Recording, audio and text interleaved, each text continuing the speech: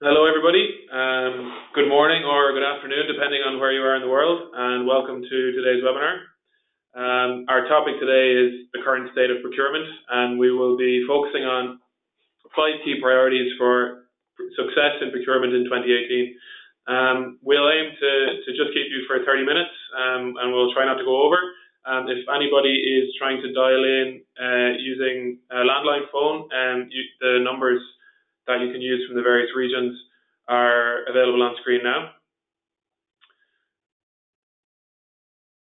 Otherwise, please go ahead and dial in using your computer audio. So, as I said, welcome to today's webinar. My name is Michael Cullen, VP of Marketing here at SoftCo. I'll be your host for the next half an hour, and I'm tasked with picking the brain of Garret Pearse. So, Garret is a senior procure-to-pay consultant at SoftCo. He's 20 years experience in delivering best practice finance process automation solutions to large enterprises all over the world, and is an expert in procurement technology, specifically, which will form a large part of today's discussion. Welcome, Garret. Thank you. Thanks for having me.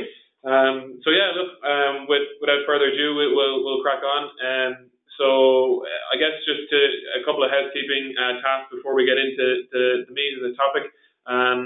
So what we'll cover first is the current state of procurement. So that's really trends and statistics as of today, as of February 2018, and kind of the state of the procurement nation, if you will.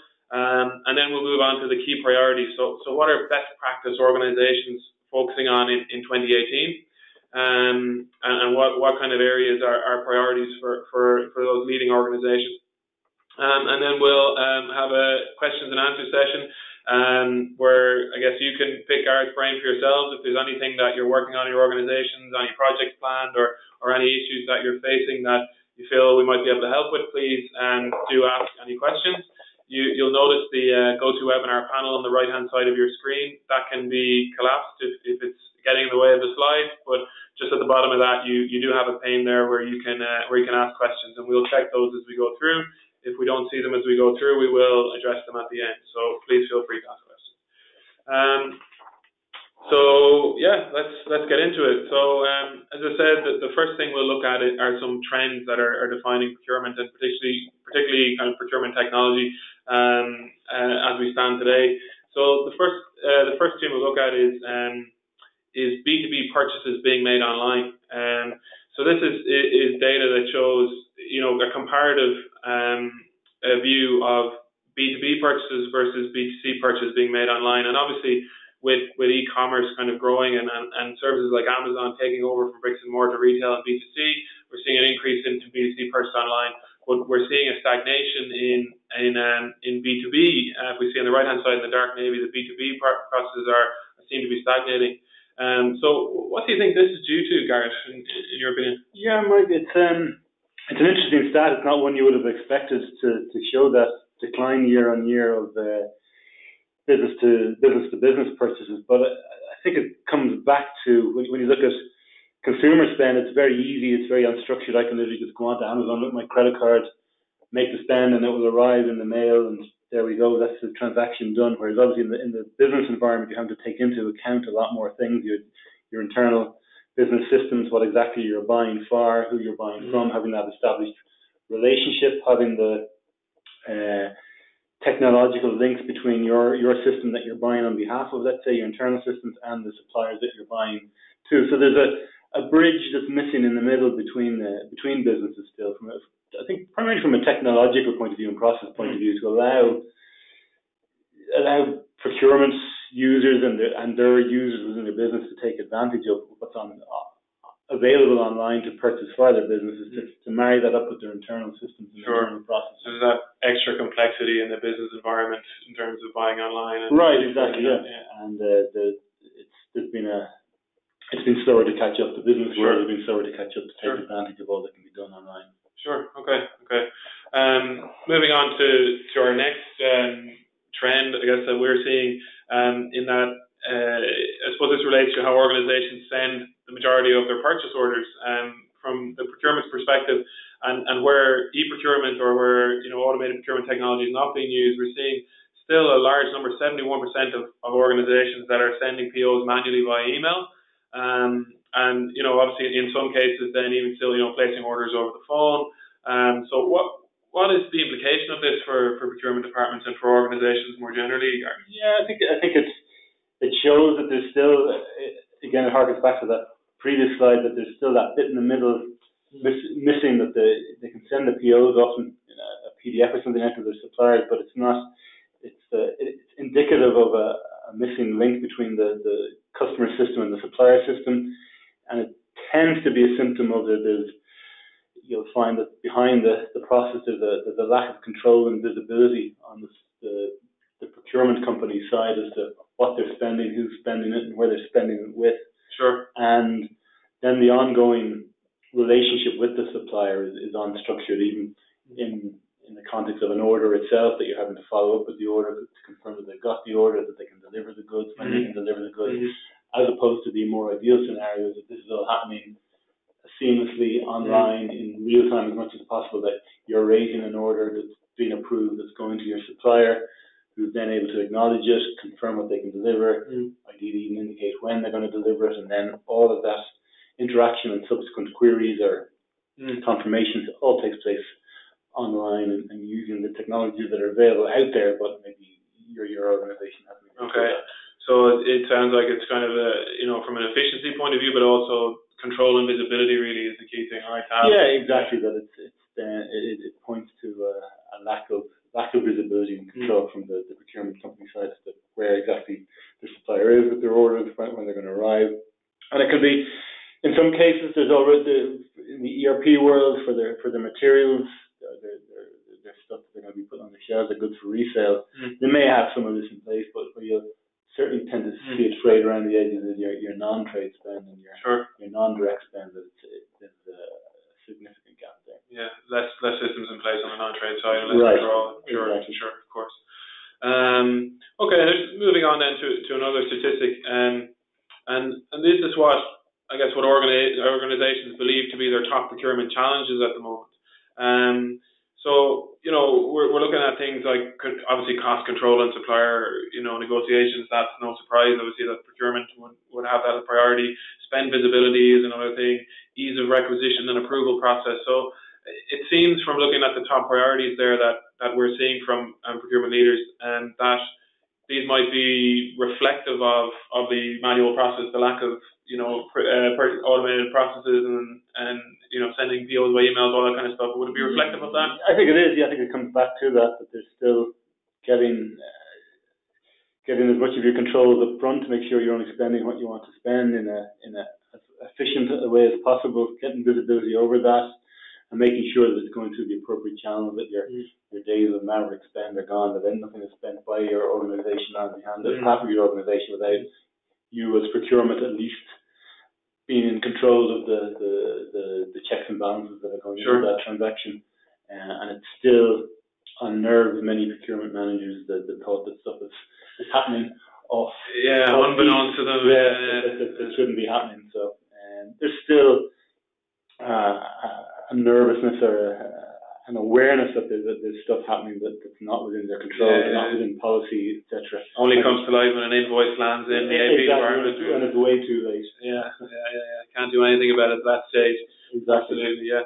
Okay, perfect. Well, look, I think that kind of gives us an idea from the kind of procurement technology point of view as to where we stand at the moment. So I guess the next thing to jump into is, what should a procurement leader or, somebody who wants to show that initiative and start moving their procurement department forward and modernizing, what are the areas they should focus in? So we're going to look at some of those now. The first priority we're looking at is that of supplier interaction and data management. So we look at the stats here in terms of the most valuable e-procurement technologies. Obviously, order management remains a top priority, and that's something we'll deal with later in today's session. But I guess in terms of starting at the beginning of the process, we look at supplier self-service portals, and it's something that we've seen become more and more popular and has emerged as a very valued tool amongst procurement organizations. So what would you say? Why would you say those self-service portals are becoming so popular, Gary? I think it lends itself to improving and automating a lot of the interactions.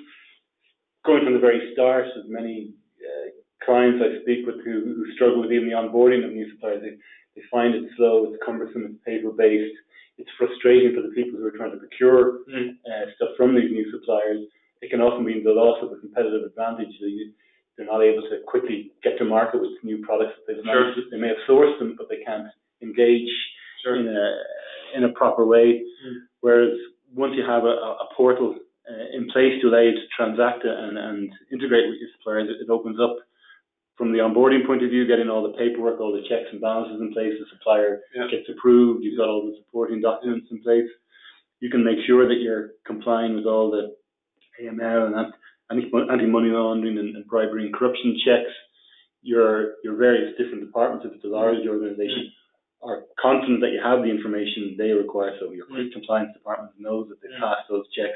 You have all that information in one place, because often one of the challenges can be that these bits of information and documentation from suppliers ends up in different places. Right. The supplier portal can be a route through which everything is captured.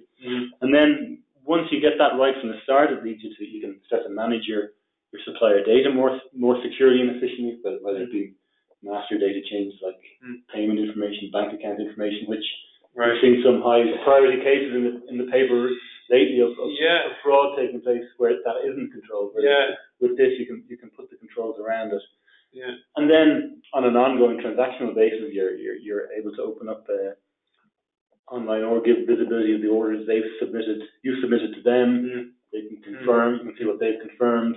They can submit their invoices and have visibility of the progress of their invoices. So it just leads to starting to tie up those gaps that we saw in that first slide that you showed, that you're starting to allow more business-to-business interaction take place across a number of different avenues. Sure, yeah. So a couple of interesting points there in terms of, like, obviously we've all heard stories of, attempted fraud or successful fraud even, where, somebody submitted an email asking for bank details to be changed for a supplier, or, and there were no controls in place to get that, done compliantly, or, an email sent to make a payment, allegedly from a CEO, but it didn't come from the CEO or whatever. So putting controls around that. And then, you mentioned around, tracking progress of an invoice and that. I mean, I'm sure maybe not so much from the procurement side, but the AP people would be very happy with something that allows a supplier to track the status of an invoice without having to pick up the phone and bother them, right? Absolutely. It's win-win. It frees up your internal people's time to focus on what they're doing, and it gives your supplier confidence. Yeah. I mean, one thing can be frustrating. The flip side of being able to change bank data easily is now companies have put in place cumbersome processes to try and control that, but it tends to be very paper-based, a lot of over-checking. Whereas if they had a secure option in place that the supplier could do it when they need it, they wouldn't get frustrated waiting for payment to the new bank account or via the new method. Because it can be done efficiently and quickly. Yeah, no, that all makes sense.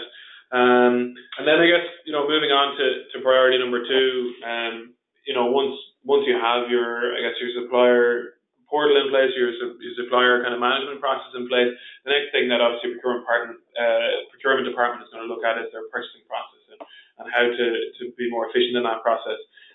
We just see here some of the stats here according to Amex. 41% of senior finance leaders are now focusing their investment on increased administrative process efficiency.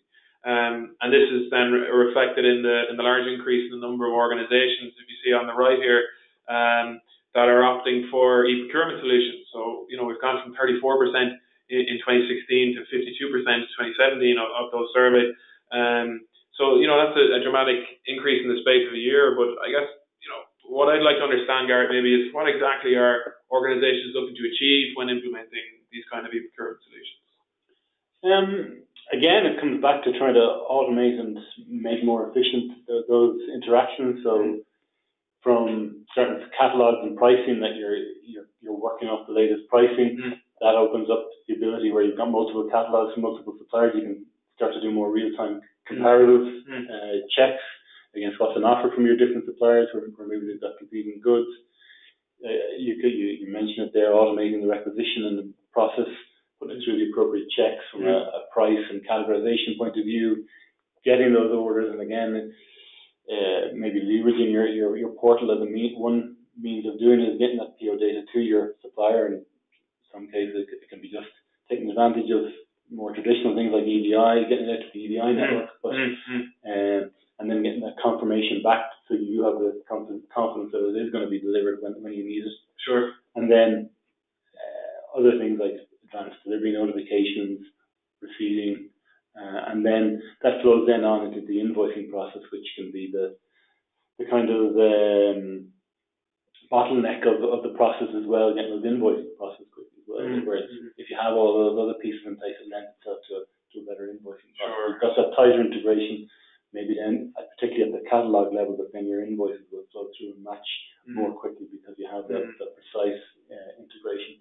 Sure, sure, and that kind of, I guess, an easier flow the whole way from initial requisition through to purchase order management and then into accounts payable, effectively the whole kind of procure to pay cycle, right? Absolutely, yeah. You get your stuff. Procurement's role in this is getting all the stuff done up front, which then leads to everything flowing that much easier further down the channel, as opposed to things backing up down at the end of the channel. Stuff wasn't set up at the start of the process. Yeah, makes sense, absolutely. Okay, on to number 3, and I guess, mobility is one of those concepts that's going to come up in almost all these type of presentations in terms of trends to watch out for, but it is something, that is really genuinely taking place in enterprise organizations, and we're seeing the research from Cisco that smartphones will account for 33% of total IP traffic, up from 13% in 2016. And a large part of that will be business related. And then, 90% of large organizations globally will offer app-enabled mobile work options. So this is the whole concept of mobile working, and people expecting that the same level of, usability that they have in their personal lives, that using their smartphones for various applications and whatever they might be in their personal lives, that they expect to have that same mobile usability in their work lives as well. So I guess the question here really is, how will this trend, the obvious trend of mobility, impact and manifest itself in the procurement departments, I guess? Yeah, it's you can make it very well. It's that just the convenience that we get from our smartphones in our private lives. You now expect that in the business world. Like, I can order something online from my phone. Why can't I do it for business reasons? So an engineer out in the field where he needs a part quickly or needs to order something to support his work quickly should be able to do it from a smartphone or tablet out in the field. He should be able to then, when they arrive, be able to get it approved online. His manager may well be out in the field or working from home or whatever. They should be able to take advantage of the functionality that's available out there in the solutions that are out there now. And really, it's just been able to, it's pushing out that functionality out to the mobile devices from a receiving, requesting, approval point of view. And then you can have just visibility. I'm out in the field. When is something going to arrive? I can see from my smartphone by looking at my order that the supplier has confirmed, and I know that part that I need urgently is going to be with me this afternoon because the supplier has confirmed it. And it puts up a challenge to the procurement department, the technology providers, and their suppliers to support that. But it's eminently doable with the platforms and technology out there. So. Absolutely, and worthwhile, I'm sure, given the benefits that can be achieved. Absolutely, and certainly for particular businesses where you have people out in the field or the mobile workforce, etc. It's starting to become a competitive must. Okay, great.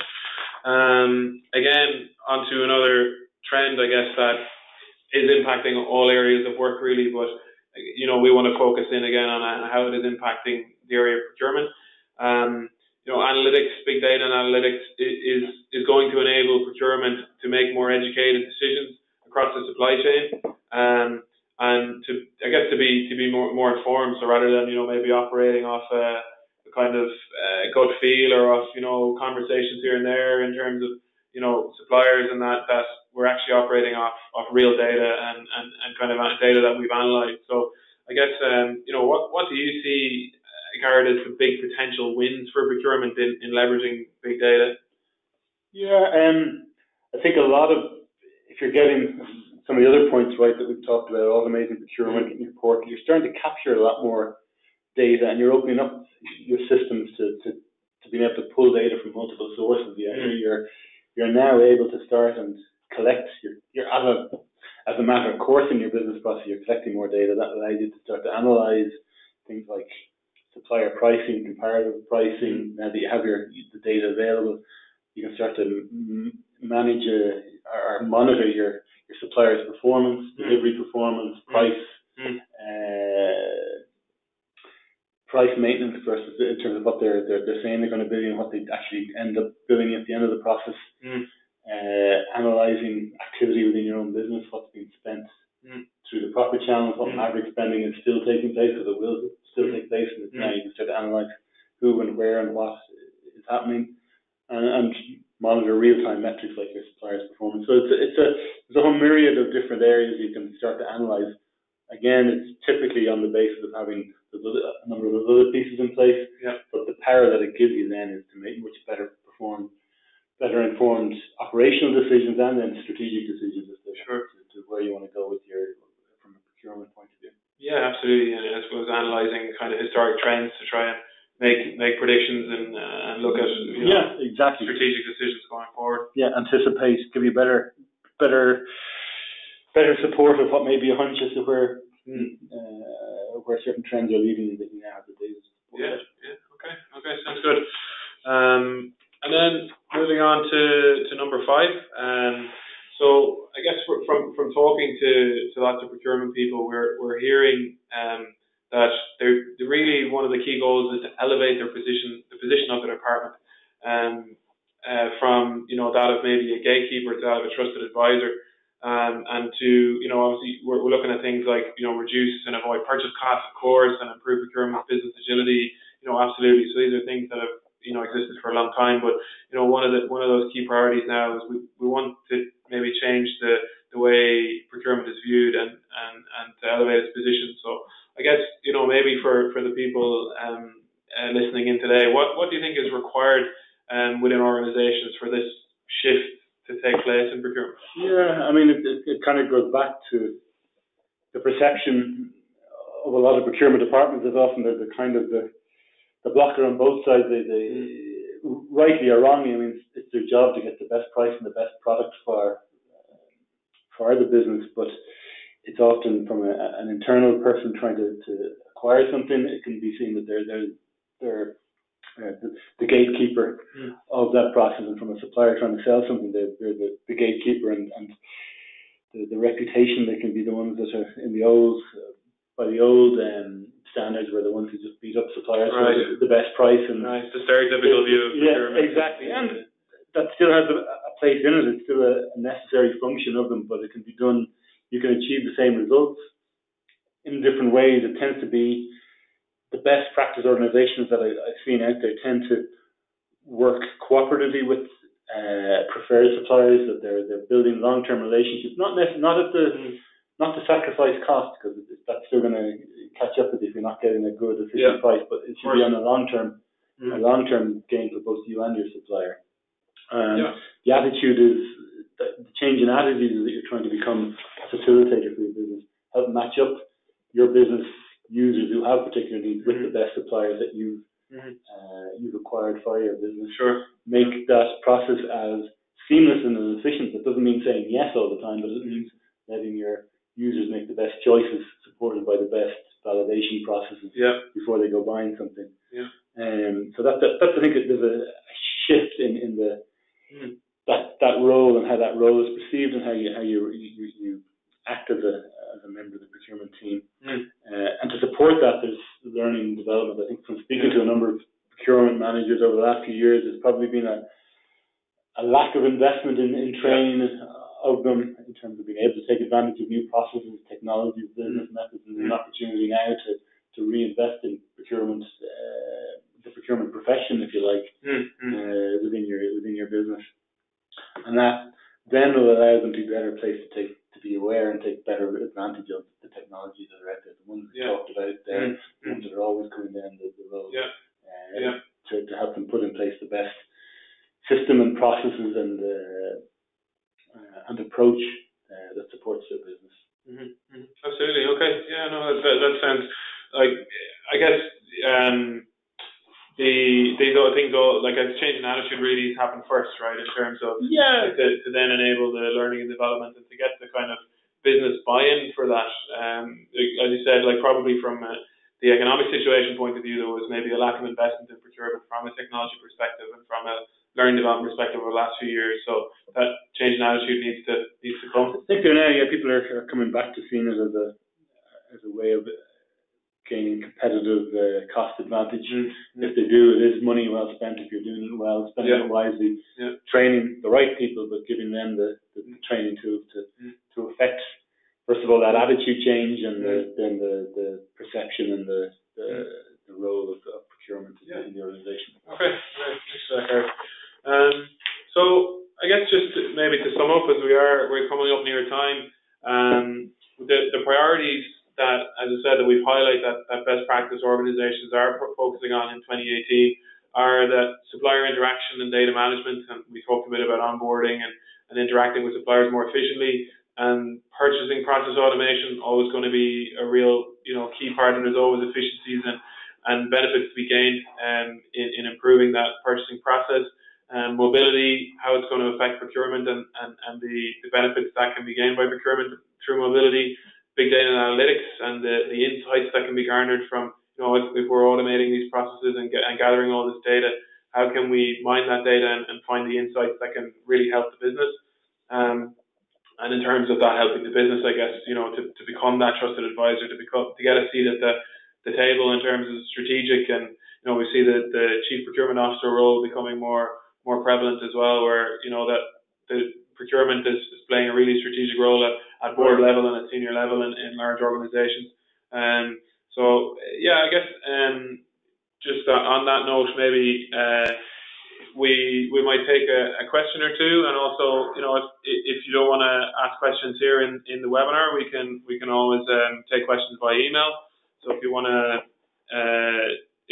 to take down our email addresses there, you can contact either Garret or I, and we'd be happy to get back to you. So one question there, Garret, from one of our listeners is just, I guess this probably has appeared maybe a bit overwhelming by the looks of it, but where would I start? So I'm in a procurement department that may not have that kind of trusted advisor role, and it's a little bit manual and hasn't really got, this seems like all kind of pipe dream stuff. So what's the first step? Where would you start? I think it's assessing where it's kind of taking the lowest hanging fruit, whether if you don't have a proper procurement process automation in place, that's maybe where you'd start to look. And then once you get your internal processes in place, you can start to look out towards onboarding and the big data and analytics, and hopefully the procurement process will include mobility as well. But what it tends to keep coming back to is an open mind to adopting technology in support. I think the common thread through almost all of those is staying current with the technology that the procurement departments need to keep up to date with what's available to them out there, and gain the efficiencies that can give them. It's not as simple as just implementing technology. You need to do it in a considered way and make sure it's cognizant of your specific business needs, and there's a change management process often involved, which can get overlooked as well. Absolutely. But you don't want to just hoist changes on users and not kind of do the whole socializing beforehand and make sure everyone understands why this is happening. Exactly. Yeah. So you want to make sure it's done in a considered way and communicated properly, and with the right technologies, and done in, it's not just your internal audience, it obviously affects your suppliers as well. So you make sure that's done right. Sure. Okay. This some great insights there, Garret. Really, thank you very much for that, and thank you all for joining us today to listen in. We're just up at the half hour, so we will leave it there. As I said, if any of you want to get in touch, please do. We'd be happy to answer any questions or to open up any discussions that you think we might be able to help with. And we hope to see you on another webinar soon again. Thank you very much.